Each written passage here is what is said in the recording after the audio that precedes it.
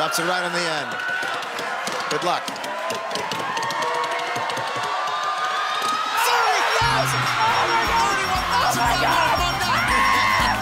Oh my God!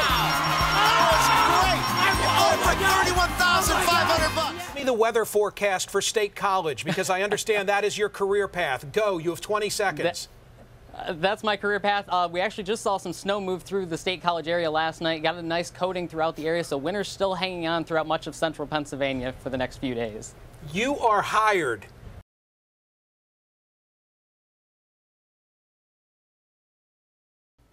Good morning, Twin Tiers meteorologist Ryan Belz here with your first warning weather forecast. Let me tell you, that was fun. Head out here to the Tioga County Fair. Take a look at this view. I mean, it's gorgeous, isn't it? What a great view. The weather is perfect for any outdoor plans you have this weekend if you're coming to the track or if you're cooking a barbecue for Labor Day. Wider view of our satellite and radar. You can see low pressure off to our west, counterclockwise circulation here providing this rain moving through the Commonwealth of Pennsylvania. We'll take the 30s. Right? I'll take 30 over anything negative or even in the lower teens. See, now your requests are just getting too detailed here. I can only do so much, okay? You control the weather. That's what everybody thinks. But do you know the story of how Colin stopped the Grinch from stealing Christmas?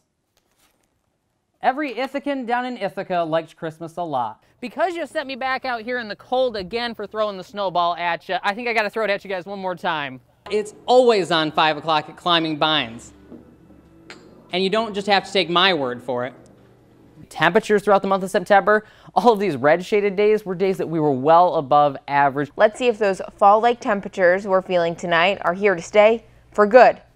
Ryan? Yes. What's the deal? At least for the time being. Okay. Going into early next week, temperatures definitely going to cool down. If you like today, much of the same is in store tomorrow, Sunday, and into Monday as well. Temperatures warming to near 90 degrees by Monday. We will continue to see some snow and sleet throughout the next few hours. We are...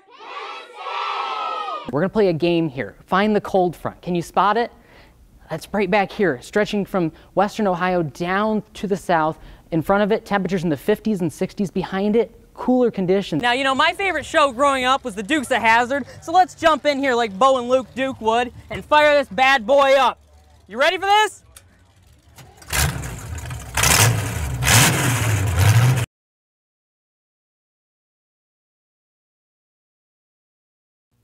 Now, your severe weather Team 6 forecast. Good evening, central Pennsylvania. Winds are starting to calm down from the gusts we saw last night, close to 50 and 60 miles an hour. Here on our Altoona camera, you can see the flag not blowing as much as it has been over the last few days, but we're still going to see gusts tonight close to 30 miles an hour throughout the night tonight and into the first part of your day on Monday. And that tops off our weather headlines, the breezy conditions that we're still going to be experiencing with winds gusting close to 30 miles an hour throughout the night tonight and into the first part of the day on Monday with some rain and snow showers possible tonight. Sustained winds out of the southwest 15 to 25. Like I mentioned, wind gusts starting to decrease. Those scattered rain and snow showers throughout the night tonight, less than an inch of accumulations, and then rain likely throughout the better part of your day on Monday before sunshine returns Tuesday and Wednesday into my severe weather Team 6 forecast. With abundant sunshine Tuesday, cool temperatures. Our wind chills Tuesday morning, we're going to be in the single digits. Then scattered rain showers arrive Wednesday afternoon and Wednesday evening. But temperatures throughout the entire forecast, well below average. Our average for this time of the year should be in the upper 50s. We'll be far from that throughout the forecast. Right now, though, throughout the viewing area, we're looking at temperatures holding steady in the lower 30s throughout much of the viewing area. Still 40 in Johnstown, 33 in Altoona, down into the lower 30s, Du Bois and Clearfield right now. Temperatures throughout the entire viewing area, wider view of it. You can see that temperatures are pretty steady in the low 30s, still a few 40s holding on in Johnstown, upper 30s, Somerset, Ligonier, mid 40s at this hour. And these temperatures compared to this time yesterday are slightly warmer. We were down into the lower 20s last night for overnight lows, some 10 degrees warmer than this time last night in Johnstown, 13 degrees warmer than this time last night in Ligonier. So it's not going to last very long, though. Another clipper system is making its way in. You can see it here, a wider view of our satellite and radar. You can see some snow showers moving through northern portions of the viewing area. The heaviest of the snow going to stay well to our north, where they could get upwards of 8 inches close to the Great Lakes. We're going to see just a light coating throughout much of the area tonight and into the first part of your day tomorrow. You'll see that here on Futurecast. Clouds stick around tonight. A light scattered snow shower possible, then rain likely throughout the day on Monday, possibly heavy at times, and then we might see a few peaks of sunshine late on Monday, and then going into Tuesday, we start to clear it out. Abundant sunshine's in store for the day on Tuesday. Still windy. You can see the wind streams here very tightly packed out of the northwest, so it's still going to be quite breezy throughout the day on Tuesday. High pressure, though, keeps us sunny going into Wednesday as well. Like I mentioned, just a light coating throughout the area tonight, nothing major. Temperatures tonight cooling down into the lower 30s with a few rain and snow showers possible. Accumulations less than an inch. Windy, though. For tomorrow across the northern Alleghenies, temperatures in the low 40s. Rain and snow showers possible. Across the eastern Alleghenies, temperatures a little warmer into the upper 40s, low 50s throughout the viewing area. And for the Laurel Highlands, temperatures in the mid 40s with showers likely throughout the day. And here's your Severe Weather Team 6 7-day forecast. Sunny skies Tuesday and Wednesday. Temperatures back into the low 50s, but then rain returns Thursday and into Friday. Good evening, Twin Tiers, and happy Friday. It is 6:10 on your Friday evening. Live look at our Cornell Skycam. Mix of sun and clouds throughout the area.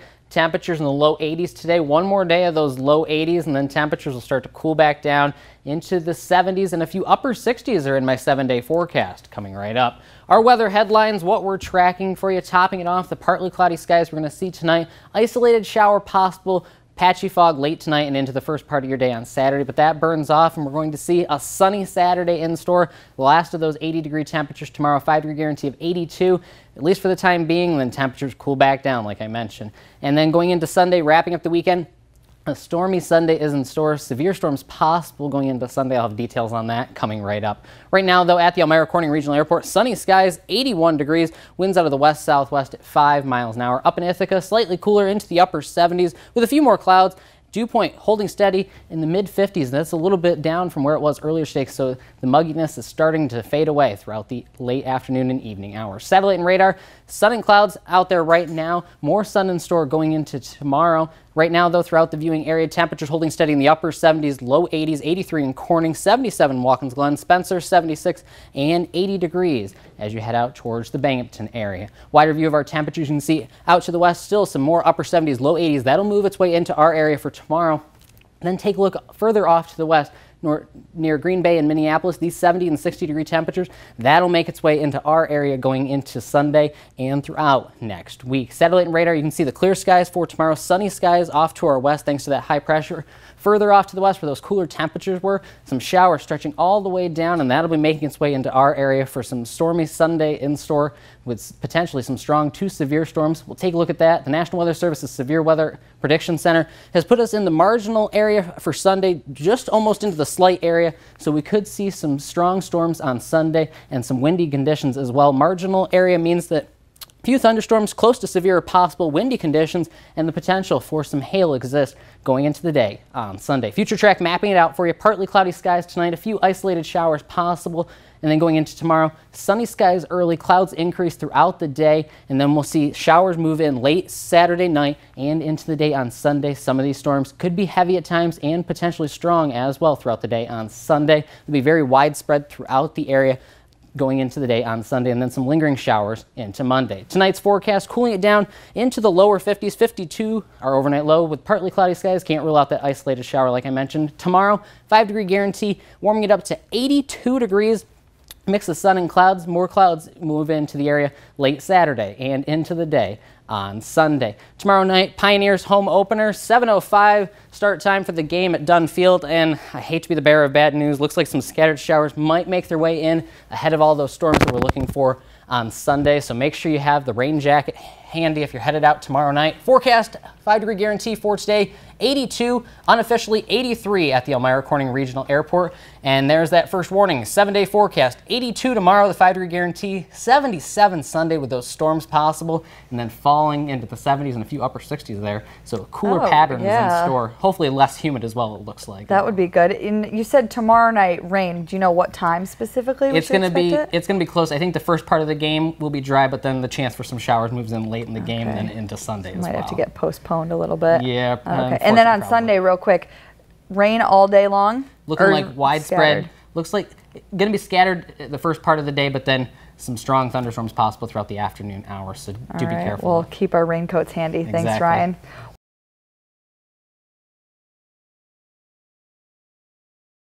It's been a dream of Colin Tolan's to become a police officer, and when the Ithaca Police Department learned of his dream, they made that a reality. Colin is only 9 years old, but has shown the bravery that is necessary for a police officer as he's battled brain cancer since age 2 and endured 6 brain surgeries.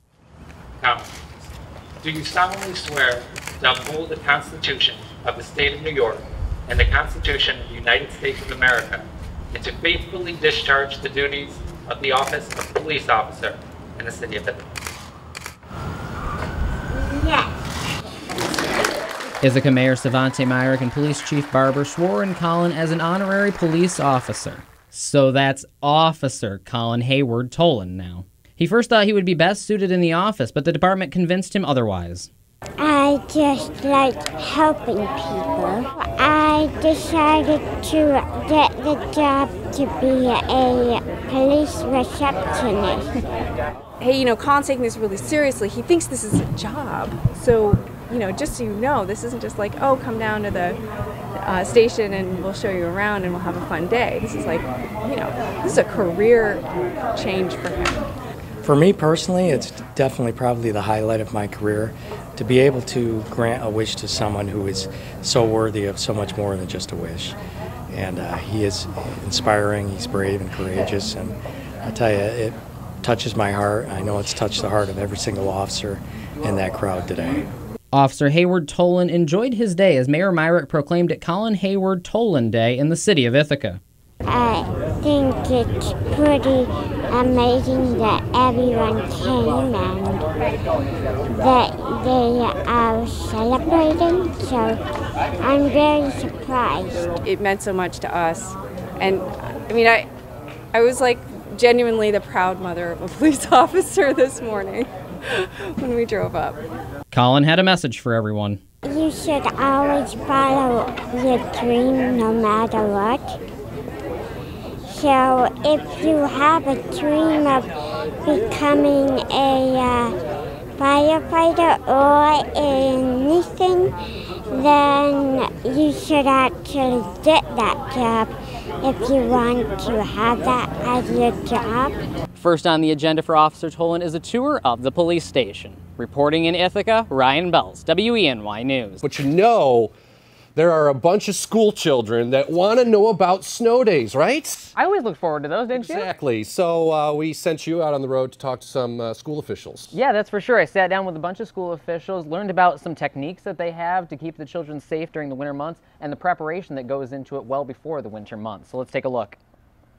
You can see at the bottom of your screen closings and delays, mostly delays 2 hours this morning, all because of those slick roads. Yeah, it came pretty quickly yesterday afternoon. Snow, sleet, and freezing rain, bus drivers have to deal with all sorts of elements during the winter season. I know you've enjoyed that 2-hour delay this morning, but it's made for a difficult morning for school officials. Come aboard and let's go to school. And sit down with Northern Tioga School District Superintendent Diana Barnes. It's the night before school, the morning of school, or even during the school day, and the snow has begun to fall. What now? If the snow is falling that night, I will share with you that the superintendents in the area start communication, and it stays and goes all night long. We'll certainly keep an eye on the weather. If they're still forecasting snow by the next morning, we will cancel school for the next day. If it's in the morning and snow continues to fall, and we might not know that that's going to happen, but it starts to happen, then we'll have to have an early closing and we start that process. From rural Tioga County, Pennsylvania to the edge of Seneca Lake, the districts have to be prepared. We definitely have days where here in town it will be like today. It's wet, it's damp, it's cold. When you get up on the hilltops and even on the upper hilltops as you go heading towards Ithaca, you have quite a variance where we may not have any snow down here. They might have 8 or 9 inches of snow up there. Which means they need to be prepared for? Anything and everything. From not thinking the snow was coming in to getting out in the middle of the route and all of a sudden it's snowing and you can't see off the front of the nose. But advances in technology help combat that. When they come up onto an area of road that might not be plowed yet or has some slush on it, they can drop the chains to gain traction. We live in such a valley area, hill and valley area, that they get used a lot. So the decision ultimately comes down to you? Yes, sir, it does. I think if you were to ask most superintendents what's the worst decision they have to make, it'll be whether we close school or whether we don't close school. But what's the worst they've seen that they should be prepared for? I was actually a teacher at the time, and we had a very heavy snowstorm. I think we got over 36 inches, all right, and the school system was shut down for 3 days in a row. We were under a winter storm warning. The snow came in like gangbusters about 10 o'clock that night. Reached out to people, said let's get it on the 11 o'clock news so parents know. Woke up at 6 o'clock that morning and there was no snow. But again, better safe than sorry. A large majority of students look forward to snow days, but school officials have a different consensus. For me, my morning starts about 3:30, 4 o'clock. It is much more stressful than a regular day. It's a double-edged sword. For me, it's definitely an early morning, and it's a long day if we go to school. It's also one of those things where if we don't get the call right, we're in trouble either way. How do we do this and do it well together? It's the only way we can do it. 323 square miles is a lot of territory, and we want to do it to the best of our ability so that we can provide, you know, for the individuals who live within our district. That's important to us. For the latest on school closings and delays throughout the winter season, be sure to stick with WENY News on air and online. After weeks and even months of testing out Watkins Glen International's new surface, Goodyear has decided to bring a harder tire compound than they brought in previous years. Similar, though, this Goodyear Racing Eagle, to the tires that they brought to other NASCAR circuits where they've done repaves as well. And drivers, they say this new tire compound is a lot more grippy. The old surface was still really fast, had a lot of grip, wasn't really any issues with it, so I expect it to be similar to races you've seen here in the past. On the other hand, tire scientist for the number 88 Hendrick Motorsports Chevrolet, Rob Lopes, thinks conditions are going to be a lot different. The tire being harder, you know, it takes some guys to get used to a new tire, you know, and the repave has put out some challenges out there that actually have nothing to do with the tire. Jeff made a comment that he can feel the difference in the curbing. It's definitely a new challenge with a repave. When it comes to the race strategy, it changes as well because typically you don't see the tires wear out a lot because it's a real smooth surface, new surface, high speeds, but the tires really hold on to their speed. So it really comes down to managing your fuel throughout the race and hitting your pit windows. That's all fine and dandy if Mother Nature doesn't wreak havoc. With highs expected to top out in the lower 80s with abundant sunshine, we have the potential for seeing triple-digit track temperatures. Our track temps today were roughly at 117.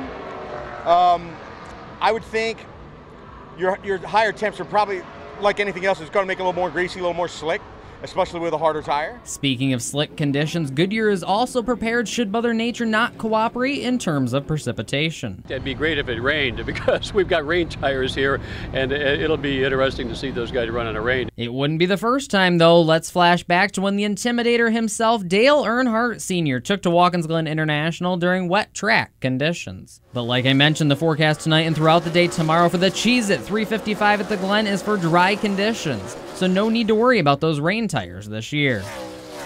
Reporting from Watkins Glen International, Ryan Belz, WENY News. The Verizon IndyCar Series took to the track for their third and final practice session Saturday, as well as qualifying. Scott Dixon made it to the Firestone Fast 6 and went on to claim the pole for the IndyCar Grand Prix at the Glen with a track record of 1 minute 22.5259 seconds. With Scott Dixon's previous success at Watkins Glen International winning 3 straight races in 2005, 6, and 7, and his success so far this weekend, that must make him feel good going into Sunday's big race.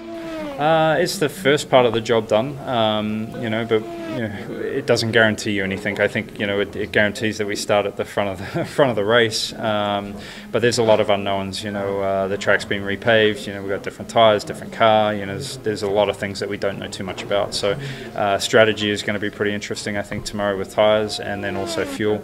I think you want to come to tracks. You want to be fast. You want to have good pace. That's definitely why we practice and test and qualify.